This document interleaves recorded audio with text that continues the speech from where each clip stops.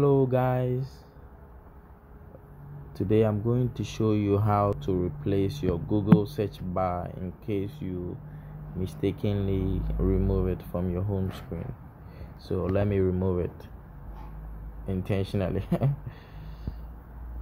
So what you do is you first long press on your home screen and then you click on widgets.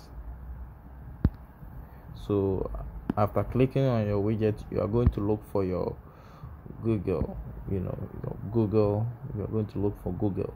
If you can't find it, just tap on your search button and type Google.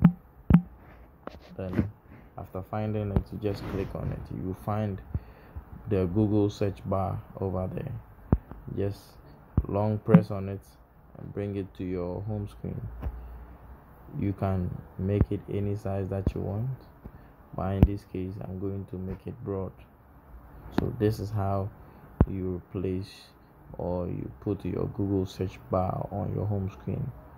Thank you.